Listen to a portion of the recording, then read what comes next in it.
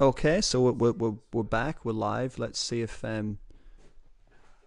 this will work. Um, we're good to continue, Callum.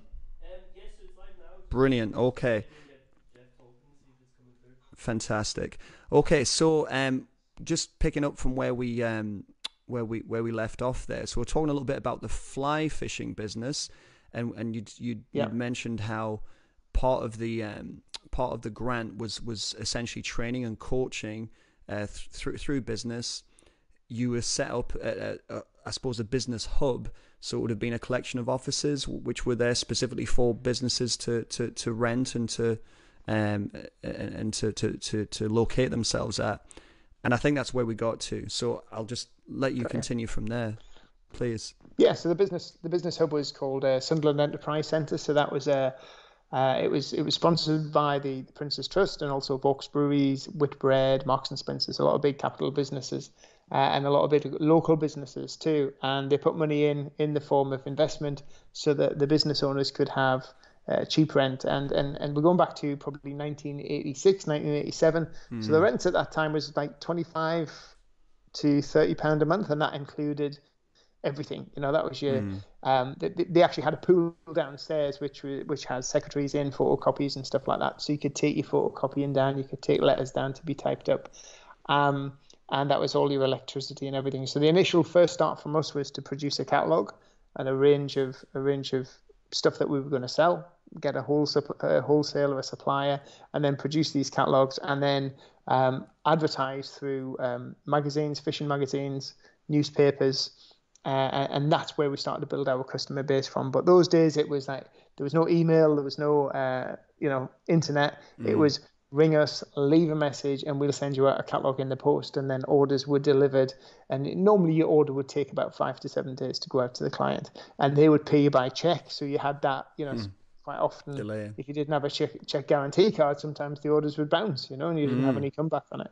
hmm So initially, then it's a mail order business, and how did it progress then? So, say within the first 3 to 6 months, did you see a sudden spike in orders? Was there a reason for that? Had you put adverts into local papers? For example, kids out there, you probably don't know what we're talking about. Ads in Yeah. papers. What's going on here? And then leading on from that, at what point and then what kind of initiated you to look towards a walk-in store? So so that time at the enterprise center was limited, so we knew there would only ever be 2 to 3 years there. We got to actually about 3.5 years stage, and they were like, "Come on, you got to go now. We got to move on." Mm, Even though it wasn't full, it had 40 units, and I think there was only about you know 15, 20 of the units actually fully used, but mm-hmm, it was initially to get you off the ground and get you going. And we also wanted the walk-in trade because obviously the mail order side was good, but the walk-in trade would be even better. mm, So that was, as we grew and we made money from the business, we started a wholesale side so we could supply other fishing shops and angling clubs, mm. and then we looked at getting premises so we could have the passing trade element as well. So where was the shop then? How big was it? Did you spend a bit of time looking into it, or did you just basically walk the streets and see what you can find? With the budget that you had in mind, and I'm also interested into the amount of stock that you would hold. So when you had a mail order business, were you drop shipping? So that means an order comes in and a company sends it out for you, and they get their payment. You take your percentage. Did you buy stock in for the mail order business, and then, as I said, leading on from that, moving into a walk-in store? Did you have to put a lot of resources and financial resources into holding a lot of stock? Yeah, we did have a fair bit of stock, and I think that was probably eventually the downfall of the business because Mm, the premises we bought were we couldn't afford town centre premises, mm, so we looked at the suburbs of the town, areas that did have a high street, with passing trade and sort of like adequate parking and stuff like that, but I mean, most of these sort of like high street areas are now nowhere busy as they used to be like mm, 30 years ago, on the mm, outskirts of the towns. So we kept stock, yeah. But unfortunately, one of the big things we found was that saleable fishing tackle is very saleable for thieves, So if somebody breaks into the shop, it's dead easy to sell. They just had to go down to the beach and sell it to people who were fishing on the beach. And that was ultimately the downfall of the business, because we ended up having about 7 break-ins in 3 years, and we couldn't get insurance anymore. So that became the end of that particular business, because we had to have stock, because it was a shop and people could actually physically see the stock in the shop. It was easy for them to eye it up and then when we went there, break into the shop and take the stuff. So the by the the third or fourth break-in, are you saying that you realized that it wasn't going to work, that business model or that type of business wasn't going to work, and when you decided to come out of that, had it been a success for you both personally and financially, and what would you say you learned from that? I learned a lot from it, because obviously starting a business that's 17-year-old, there was a lot of people who wanted to take advantage of us financially, so we did make quite a lot of mistakes. But I mean, every mistake you make, you don't do that mistake again. It brought a bit of confidence out, because we were very young kids when we started up, and then we finished the business. I was like 25. So financially, we'd made some money, but pretty much everything that I'd made by the time I was 25, I'd pretty much lost anyway, because the last 2 break-ins were uninsured. And unfortunately, the very last break-in, there wasn't much stuff stolen, but they caused more damage than stuff that was stolen, a lot more damage, which we had to repair and then come out the building and walk away from the building and hand back the keys to the landlord. But, we had a lot of experience from it, and a lot of that experience I used later on in life when I set up my business after I left the military. Well, that's the next question. So if I'm right in understanding, when you'd moved away from that business, it had been a success in some aspects, perhaps not so much, or let's just say perhaps a failure in some other aspects. Now, I believe after that you went to go and work for, electronics company. That didn't work out too well. Perhaps, yeah. I don't want to speak for you, but perhaps you felt as if you were going to do something, it would be for yourself. And then from there, you then signed up to the military. So could you tell us a little bit about why you why you took that decision to sign up, who you signed up for, and your experience in the service that you had?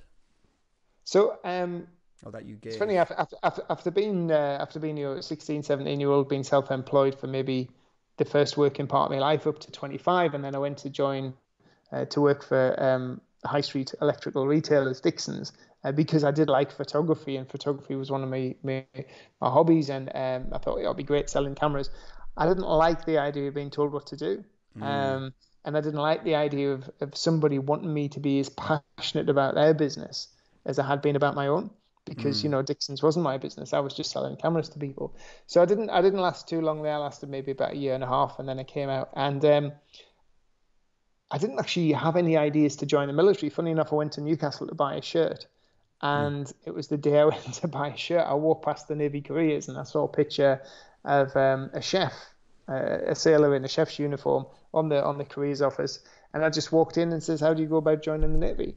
Because I loved cooking. So I decided I wanted to be a Navy chef.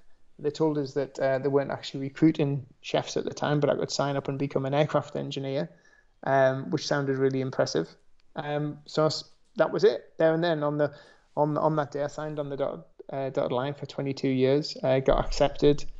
And literally about 5 months after that, I went off to HMS Raleigh to start my basic training.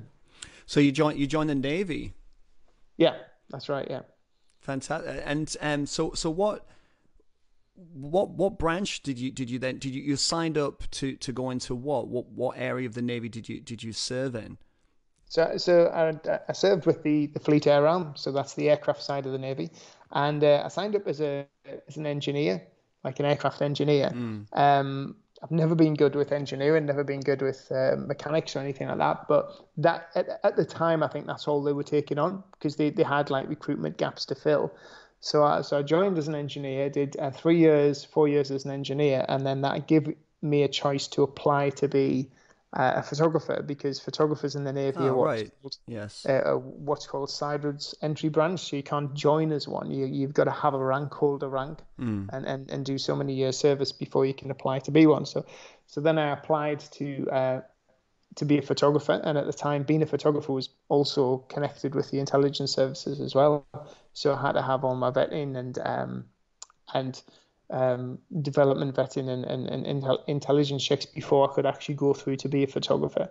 So got the application that was successful, and then it was off to the military school of photography for 6 months to learn how to be a professional military photographer. I want to ask you about that. It's interesting. So there's different ways to let's pick three broad categories of how to, and I'm no expert, so correct me if I'm wrong, to become a photographer, a professional photographer, or even an amateur photographer. Number one, trial and error. You just buy a camera, you go out and film stuff and take pictures. Yeah. Number two, you go to college or university and you attain a degree or some form of qualification in photography. Or C, you join the military and become in your case, a naval photographer. So how did that work then? So you had 6 months. What were they teaching you? I mean, were they teaching you setups? Were they teaching you about the camera? Were they teaching you, how to compose a picture, which I know something about? Yeah. And aside from that, what differences do you believe there would be between learning it on your own and more specifically learning it, say, at college or university compared to learning it through the military? So obviously, as with learning it on your own, you've got that creative element. So the military did give you guidances to train you on the basics of photography, which is, your exposure, your composition, how to use the camera. Even back in those days, for the first 8 weeks, it was all basic. So it was using a Hasselblad camera, which with a handheld light meter, photographing in black and white and then hand developing, because what they wanted us to do, even though digital was around and we were using digital, they wanted us to get into the habit of taking the picture as we see it and not with the idea of, I'll Photoshop it out later. So, get it right in the camera. And also as well, to not rely too heavily on your kit, to be able to guess what your exposure's going to be just by looking at the sky, just by telling what the clouds are like, so get a rough idea of the light reading. So 26 weeks with 26 exams, 3 strikes and you were out. So if you failed 3 times, you'd be kicked off course and sent back to your previous unit. As with everything with the military, they just chuck you in, they chuck you in at the deep end and really sort of plow you through. Now, if you go to university and you do a Bachelor of Arts honours degree in photography, which takes you 3 years, at the end of it, if you want to get your license set from the British Institute of Professional Photographers, you have to submit 12 mounted images to go before a judging panel, and they will then assess that and decide whether you can be accredited. If you do your Navy or Army qualification, the 26 weeks, they will automatically give you your grading for the British Institute of Professional Photographers, because they say that the military level is high enough standard that they don't have to check it again, so to speak. And then after those 26 weeks, after I'd done those 26 weeks, I was sent up to Scotland for my first job, my first draft, and basically it was 3 weeks shadowing another photographer, seeing what he did, then the boss checking my work, and then at the end of the 3 weeks, he says, right, that's it, Jeff, you're on your own. You can go out and do jobs on your own. He says, go home this weekend, have a relax, and then come back Monday. He says, because your first job, you will be photographer for Prince Philip. So so the first job I had pressure by myself. Then. Yeah, typical military, isn't it? So it was Prince Philip's photographer at Speenbridge and the northwest coast of Scotland for the Commando Memorial Remembrance Parade. So how did you prepare for that then? You've been told, okay, you're going to be the official photographer for royalty, and not much margin for error, I wouldn't have thought. So I mean, how did you feel about that, and how do you think that benefited you, and how did your preparation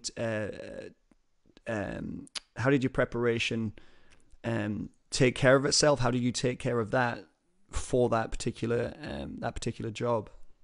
But I think it's just like anything, you sort of you go back to the training that you've had, and a lot of it, I think a lot of any photography, whether you're doing, because I went on to do quite a few royal jobs and high key jobs, high profile jobs, but I think with everything, it's prior planning, and also doing a really good recce of where you're going to be, so getting as much information as you can tell, and looking over the area, because one of the biggest things about photography is, it a lot of it is being able to capture, being in the right position at the right time. But obviously, if you want that thrill, if you want that extra oomph to your images, it's about knowing where to be to get the best image.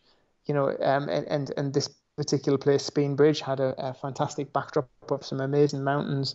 So you wanted to make sure you positioned at an angle as the sun was rising with the mountains in the background. So it's all about knowing the geography and the areas and being in the best areas too. So when he did come along and you were doing the pictures, you had a fantastic background. Otherwise it would just be a snap. You were trying to compose an image. And this was way before the days of mobile phones and snapping an image and snapping many images and then picking the best of those. I want to ask you next about your then transition into the intelligence side within the Navy. But just before we do that, I'd like to introduce our next sponsor for tonight's podcast. We'd like to thank all of our sponsors tonight.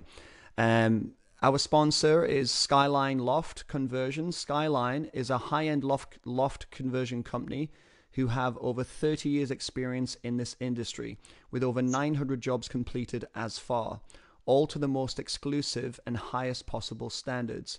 The company is a family-run business located in the northeast of England.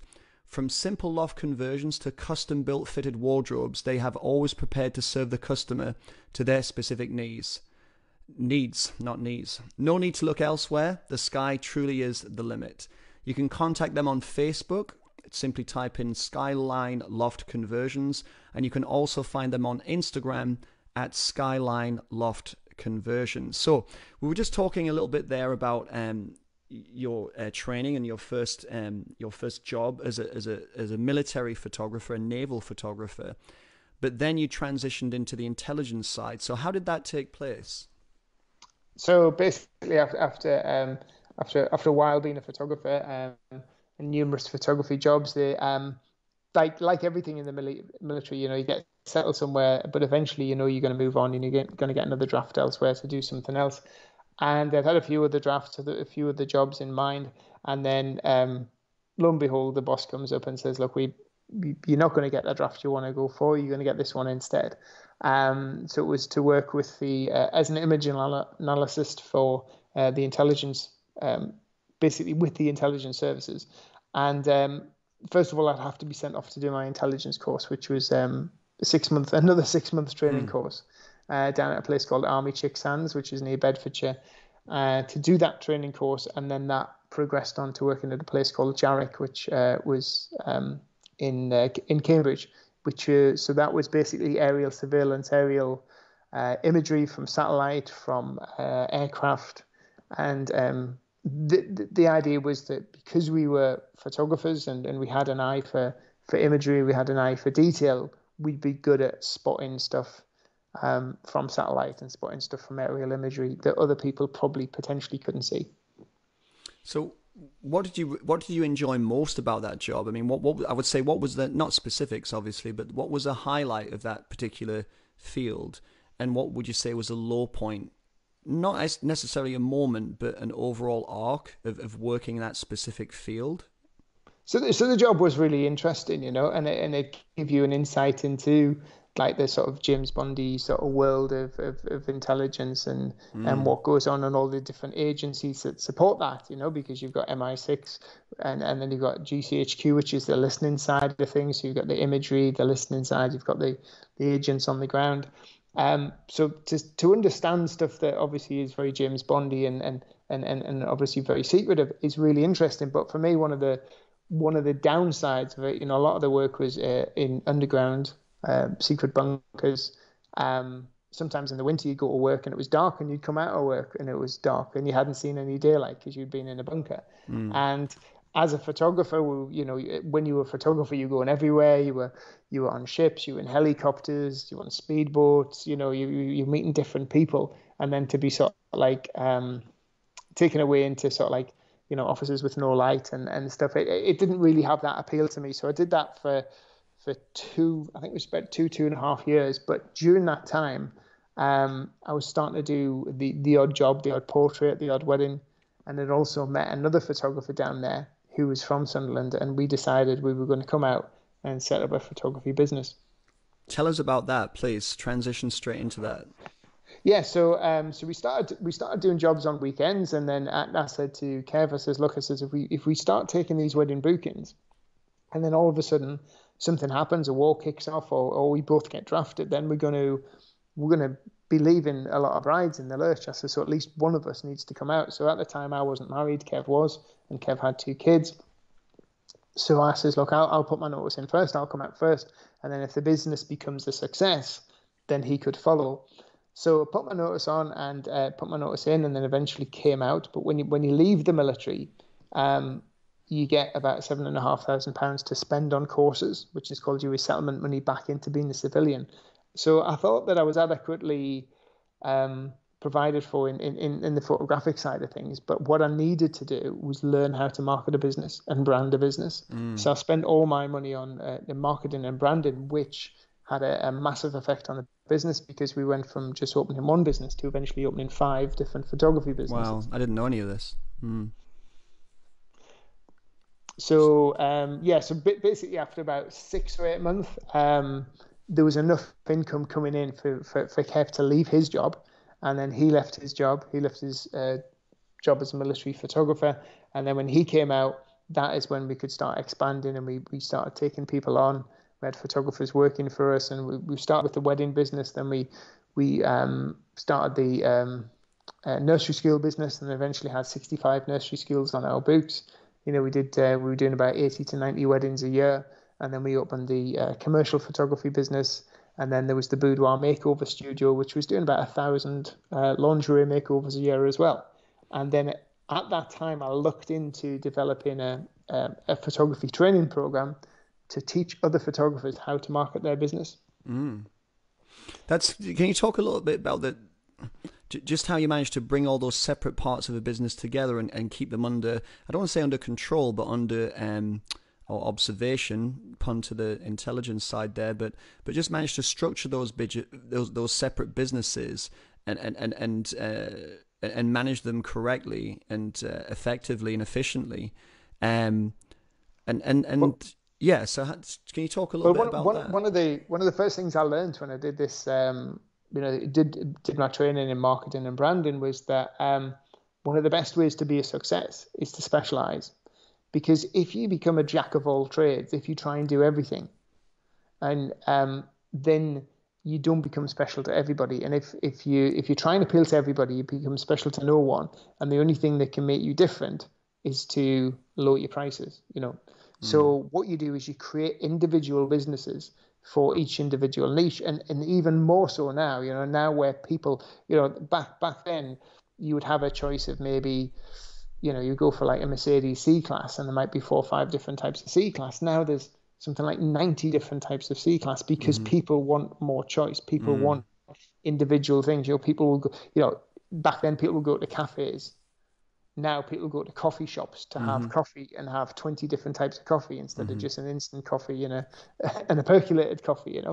So now that's what got us started on Tanetian. So we created different brands for each different business, because obviously the commercial side of the business was a much more sort of, because we dealt in a lot of construction photography, the website, the branding, the colors, it had a very masculine appeal to it. And what we were selling was a solution to a need.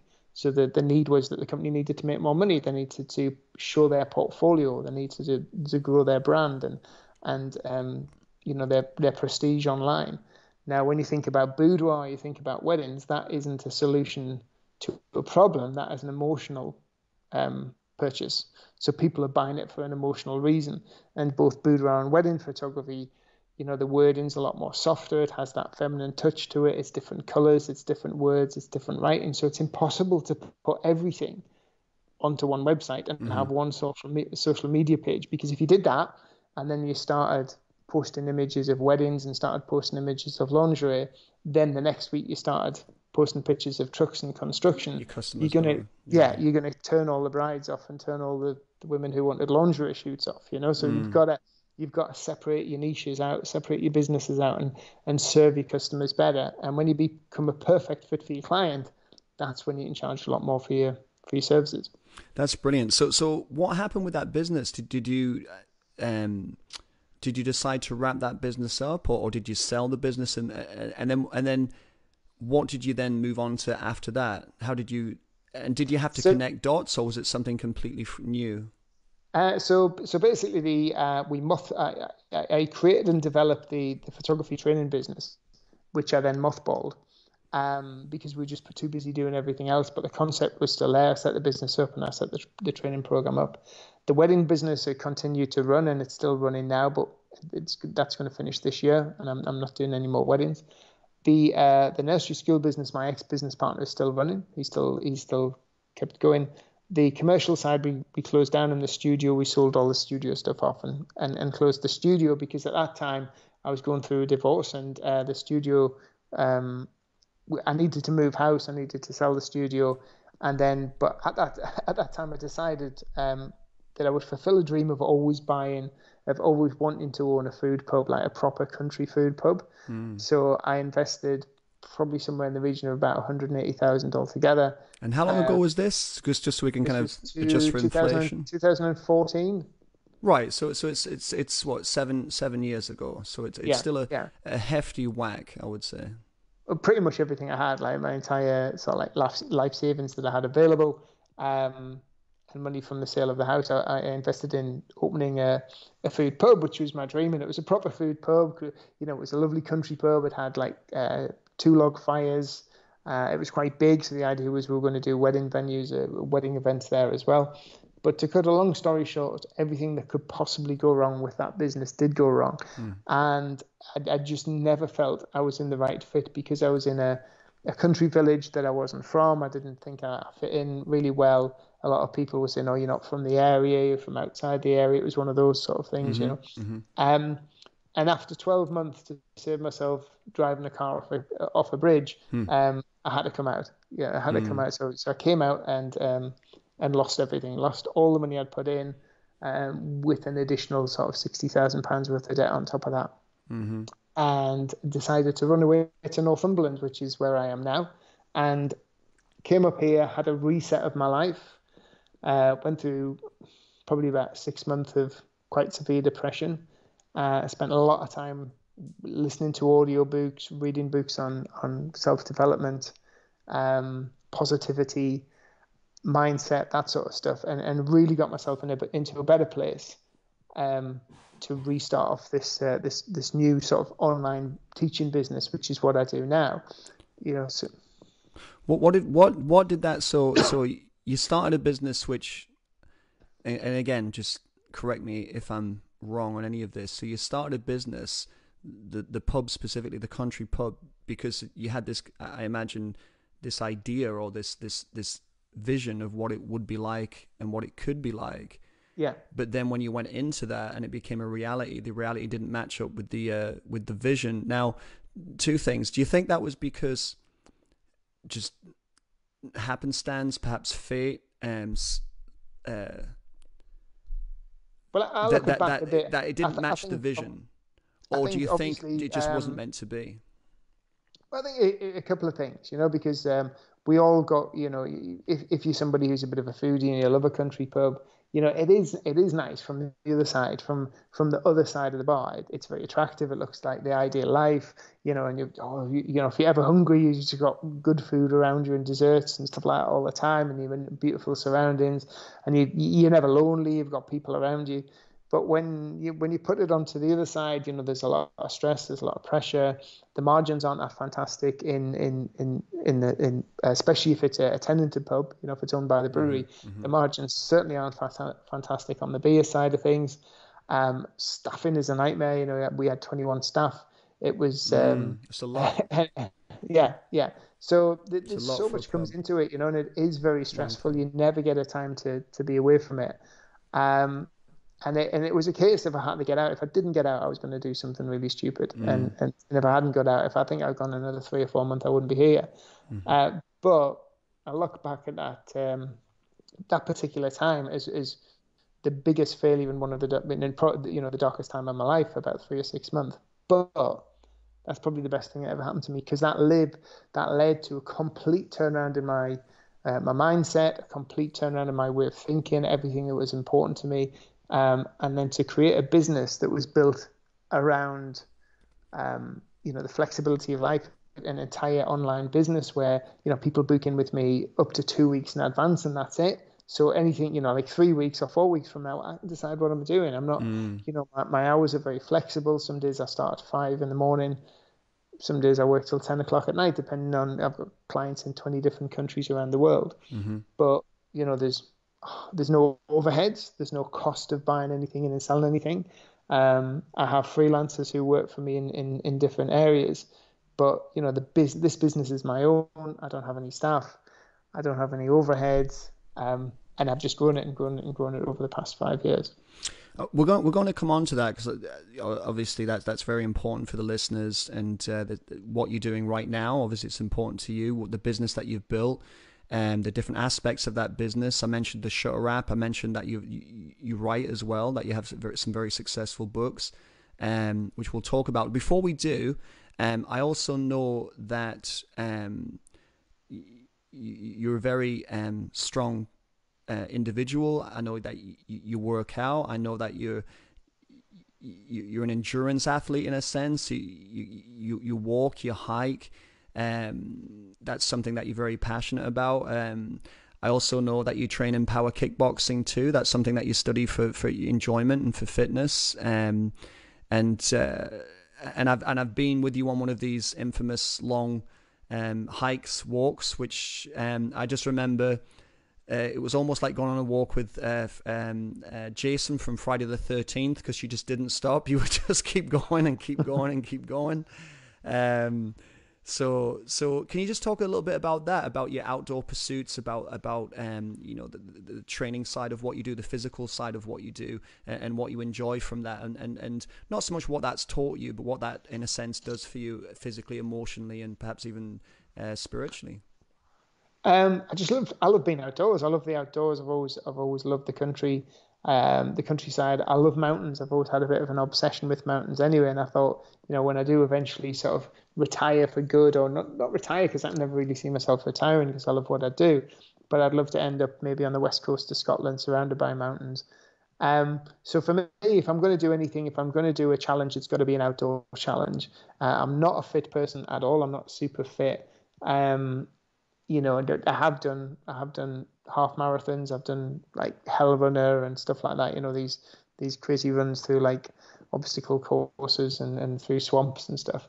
But that's not really what my enjoyment is. I just like pushing myself as far as I can go. I like the endurance of it, and just, it's like a mind over matter thing, isn't it? So you just got to keep on going and keep on going. So, and also if you're doing that in beautiful surroundings with beautiful countryside, that really helps. That gives you you feeding off that positivity of being out in nature and all these beautiful views. So I'll probably climb somewhere in the region of about 50 different mountains around the world.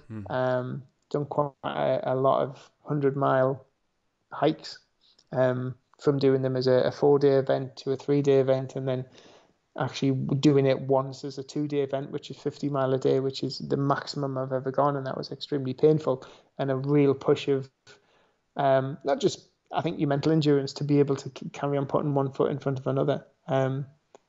But funny enough, when I did that with two lads who were much, much fitter than me, probably about 20 years younger than me, and they actually bailed out the second day.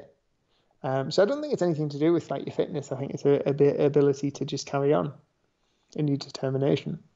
Absolutely, just perseverance and Yeah. resilience, actually, which is a topic that came up with our last guest, with David Gilbraith. Actually talked about resilience. If you could bottle, if you could bottle one, I don't know, I wouldn't say one attribute, let's say, and give it to somebody to help them in life, it would be resilience. And that seems to hold true in what you've just said then. I'd like to talk now, or in a second, about your current business. I've mentioned a little bit about it, but the listeners obviously want to hear it from you. But I'd just like to, again, thank our sponsors for tonight. Our next sponsor for this episode is Alpha Green. Alpha Green is the only online store that exclusively retails the Team Alpha range of combat and fitness equipment, clothing, and merchandise. Coming soon in February 2021, expect only the very best for all levels of athletes, martial artists, fighters, and those pursuing physical development. Online, all time, Alpha Green. Okay, Jeff, can we talk a little bit about your current business that you're running? I know it's very successful. I know you have tens and tens of thousands. Correct me if I'm wrong. It could be 100,000 followers on LinkedIn. I know you've wrote several books, of which I bought. I've purchased one of those books. You generously gave me a mini book, let's call it, on Facebook marketing, which I then started to actually apply to my Facebook page, and as I mentioned before, you perhaps can't say too much, but just to bring up the Shutter app, which you're not just an ambassador for, but a little bit more than that. So could you talk to us a little bit about your current business model, please? Yeah, so now I work with photographers in, as I say, over 20 different countries around the world, and I take them from, no matter how long they've been in business. So the idea is to make their business the go-to photographer, so they become the go-to photographer in their particular niche or particular industry. So it's all about refining their brand, getting their marketing on track, and creating that premium service, so they can, which is going to allow them to ultimately change their life in the fact that they can charge maybe 3 or 4 times what they're charging now, reduce the amount of clients they're working with, and be sought after. So they're the type of persons who, within their industry, people go, yes, you've got to use this guy. This is the woman to use for this particular type of photography. So they become known, they become liked, and they become trusted throughout that particular industry. I love doing it. For me, it doesn't actually feel like work, and the people who come on board my program end up becoming friends more than clients, because we speak on the phone a lot. I also do a lot of work for all the big 5 photography associations, all the professional associations like the British Institute of Professional Photographers and the Society of Wedding and Portrait Photographers. I've recently done some work with Canon. I've written for quite a few photography magazines, and I'm also an ambassador for the Female Photographers Association, the British Photography Awards, and the new Shutter app, which is what is called a virtual shoot remote app. Please tell us more about the Shutter app. I think that's going to gain a lot of interest. So the Shutter app was developed in Russia, a combination between a tech guy in Russia and another guy in Germany. And basically, it's an app that allows photographers to connect with their client's mobile phone camera. So say, for instance, I was wanting a business portrait doing. I'm a very busy businessman. I don't get a chance to get out, or couldn't get down to a studio. I can connect with a photographer through the Shutter app. I can position my phone on a tripod, or actually what some people do is actually put the phone around maybe like a Coke can with an elastic band round, so that the phone is standing up. The Coke can's, it's a full Coke can, it's heavy, and they can just position that on a desk, and then the photographer will take control of their phone through the Shutter app. And that will allow them to adjust the exposure, to zoom in and out, to adjust the lighting compensation. So what that photographer can then do is pose the person, say, oh, move the phone a little bit over here. If you just move that from the background, if you do this, if you get closer to the window light, and can actually create a really professional looking portrait at full resolution. And you think some of the like the new Huawei phones have and some of the Apple phones have 40, 50 megapixel cameras. So the quality is fantastic. And what it allows photographers to do is also work with people around the world. So you don't have to just work in your local area. And from, flip it over the other side from people like us in the UK, but if you're a photographer in India or you're a photographer in Africa, it gives you that ability to work with a client in the US or a client in the UK who will probably pay you 20, 30 times what you would get charged or be able to get if you worked for one of the clients in your own town or your own city. So is the app you've told us a little bit there about the app? Is it available? Is it live now? Can people actually access the app now? And how? And if so, if they wanted to, how would they? Yeah, so the app is live now. It's still a free app at the moment, so it's going to go as a paid premium version. So it will always have that freemium element to it. So you will be able to log on and just download the app and use it freely with the limited features and limited storage. But the app is at theshutter.app, so theshutter.app, and people can just download it. So that the client needs to download the app onto their phone, and the photographer needs to log into the Shutter.app website and create an account, and he will then control the phone through his laptop, through the photographer's portal. But there's a lot of interest in this. It's been used by a lot of photographers. I think was it last week there was over 5,000 shoots or pictures taken with the Shutter app. I think there's currently about 500 or 600 photographers worldwide using it at the moment, with a projection to hopefully get to about 5,000 by the summer. So it's really, really growing. Now, they're also looking at the other end of things is creating a database for models to be able to go on and then work with photographers all around the world. So if you're wanting photographs done, you can then download the Shutter app and then eventually go into this, photographer's portal where you can see a photographer's portfolio and then start working with them and doing shoots with them. Obviously, the difference between a studio shoot and an in-person shoot and a Shutter virtual shoot is a lot cheaper. You still maybe get the same quality and same direction from the photographer. It's never going to replace the studio. It's never going to replace an in-person shoot, but it's given that extra dimension, and especially at the moment where places are closed and there's restrictions on working face-to-face with people. It's a really good addition to add to the business and pivot your offering a bit. One of the concerns that might come up with that is, and perhaps people can, well, not just anybody, but perhaps Apple and Huawei could access our phones anytime they wanted. But specifically about this app, what securities are in place, so therefore, say if I'm sure not intentionally, but a photographer, is there a way they could, even if they accidentally access the client's phone, weeks after the fact? So I imagine, is there things in place then to security in place to stop that? So the control is at the client's end. So the control's at the model's end or the client's end. So when the photographer, when the client downloads the app, the photographer will then send a request to the client.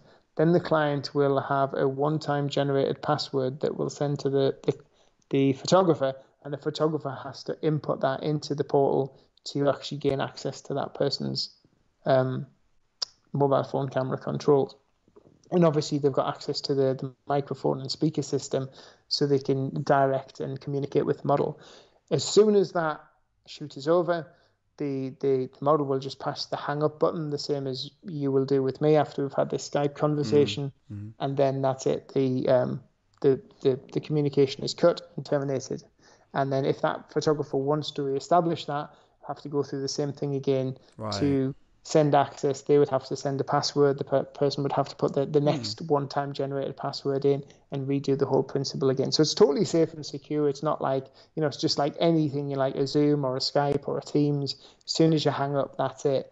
Your microphone and your camera aren't being seen by the other person. Of course, that's fantastic. Well, I have 5 questions that I like to ask each guest. And with these questions, they're time limited, not officially. I was just saying before, we do actually have a timer in the corner of the screen, so perhaps one day we're going to officially time these questions. So, but before I get to those, how can any photographer who's out there listening, whether they're wanting to start photography, whether they're an amateur, professional photographer, they want to, up their game, so to speak, what's the best way for them to get in touch? Can they just go on Google and type in Jeff Brown Photography Mentor? How would they go about that? Yes, if they go into Google, type in Jeff Brown, the Photographer's Mentor, or go to the website, thephotographersmentor.com. Or if they're on LinkedIn, that's probably one of the best places to contact me, because that's where I'm very active. is just go to LinkedIn and just type in Jeff Brown, the photographer's mentor, and then send me a connection request on LinkedIn. I'll accept your connection request. And if you have any questions at all, you need a bit of help, just drop me a message. That's what I'm here for. And they can contact you directly through that, just message you through LinkedIn. Yeah, certainly. Yeah, no problem at all. Fantastic. Well, I'd like to put these questions to you. So the first question is, how did you begin your, and I understand some of these were covered, but perhaps small parts we've missed, or to encapsulate it. How did you begin your entrepreneurial journey? So I think the first of it was actually, I think the biggest experience is actually following a passion. So follow the passion with the fishing, follow the passion with the cooking in the pub, which obviously went the wrong way, but that led to something else, which is now led to probably one of the most successful businesses I've had, the best quality of life I've had, and I'm probably at the happiest I've ever been in my life. What inspired you to continue your business development? I think you should always develop, even if it's not just business, it's personal. Reading books, downloading podcasts, listening to audio books. We're always learning. You don't just leave school at 17 or whatever, or even leave university and college. I think that's just the start of your life. We've got so much more to experience. And I think at the age of 50, I finally discovered what it means to be happy and means not to be stressed out. And it's not all about financial gains. It's not about the clothes you wear or where you go on holiday. You can be happy. Happiness is a state of mind. Happiness, you can be happy anytime, whatever happens. And also the ability to deal with stress. I can't remember the last time I raised my voice. I can't remember the last time I really got stressed about anything. You turn back five or 6 years ago, put me in the pub, 5 or 6 years ago, it was a different ball game. So I think, we always continually learning. So, what am I going to be like in another 10 years time? How, you just always add into it. And all these experiences, are meant to be there and for me to pass down to my daughter. So hopefully she might get to this stage at the age of 30 instead of, it took me to the age of 50 to get to where I feel sort of comfortable. Could you tell us a little bit more about your personal psychology or feeling towards pursuing a top contract or client or business venture? I think with any business venture, with any client, with any contract, it's definitely now more than ever, it's all about personality. People buy from people they know, like, and trust. And I think you have to have that genuine connection with people, people who are influencers, people who gain a lot of followers, are followed because they're a personality. They're not a logo. They're not a brand. They are their own actual brand. And I think be genuine. Don't try and be somebody you're not. And if you're yourself and you give value, if you give freely, good things are going to come to you. And I do a lot of that. I give so many free talks. I give so much information away for free. And in return, people see that. And that converts people to clients, and that way more opportunities come. For a person out there looking to begin their own business, what would you recommend they do to begin this pursuit? I would say one of the biggest things, obviously investigate your market, know who your ideal client is. So you don't want to become the cheapest. What you want to do is find your ideal client, serve that client really well, differentiate yourself from everybody else, have something that makes you stand out. Don't worry too much about the competition. Don't look at the people around you and think, oh, that guy's charging 100 quid less than me, so I'm going to reduce my prices so I'm cheaper than him, because that's not going to make you any money. That's going to stress you out, and it's not going to lead to a good end. What you want to be looking at is not looking at your competition, looking at the people who you want to be. So whatever business you're in, there's people out there who are the go-to people in that particular business. And there'll be one of those in your local city, your local state or county. There'll be one of those, or quite a few of those in your country. So look at the best, whatever, photographer, personal trainer in your local county or in your local state, look at the best ones in England or in America or wherever, and see what those people are doing, see what their branding's about, see what their message is about. Because, years ago, they started off doing their first jobs for free. They started off in exactly the same position as you, and it's their dedication, their passion, and their brand and what they're putting out there that's got them to where they are, that they can charge 5 or 10 times more than everybody else. Life is absolutely a challenge, but it needs to be. What has it taught you so far? That even in the darkest times, even when you think that there's nothing good can come of this and you can't see a way out, nothing lasts forever. Obviously life doesn't last forever, but the bad times don't last forever. The good times don't last forever either. The life is up and down roller coaster, but there is a way out, and sometimes things happen for a reason, and then you can look back and say, you know what, I'm so pleased that happened. I'm so pleased that bit of crap happened. I'm so pleased that I ended up in that situation, because if I hadn't, I wouldn't have been where I am now, And people, you can put that down to anything. It doesn't happen to be to business. You can put that down to personal relationships. You come out of a relationship, you're really upset, but then, if you hadn't finished with that person, that wouldn't have led you to go to the bar on this particular night and meet this other person, and then this is the love of your life. So, yeah, things happen for a reason, and the bad stuff doesn't last forever. That's a perfect way to end it. Jeff, thank you so much for your time tonight. It's been a very, very informative podcast. And what we've talked about can be applied, I think, to pretty much any pursuit that somebody wants to follow. And that's really what this podcast is about. It's it's specific areas, but areas that then can open up into development in many others. Before we end the podcast, is there anybody that you want to thank, or anything else that you would like to add, or anything that you would like to mention? I'd just like to thank you for giving me the opportunity to come on and talk to everybody. I love giving podcasts. I love giving help and advice out to people and sharing experiences, because that's what the world's about, isn't it? And there's no matter where you are in life, there's always somebody who's been through it before you, and then if they can give the next person down that bit of advice that's going to make their journey a little bit easier, then brilliantly, and hopefully in return that other person will carry on doing it, and that cycle will go around. Fantastic. Jeff, thank you so much for your time. We didn't mention the secret mission to North Korea, but perhaps it's best we left that one. I've seen the photos; it did happen.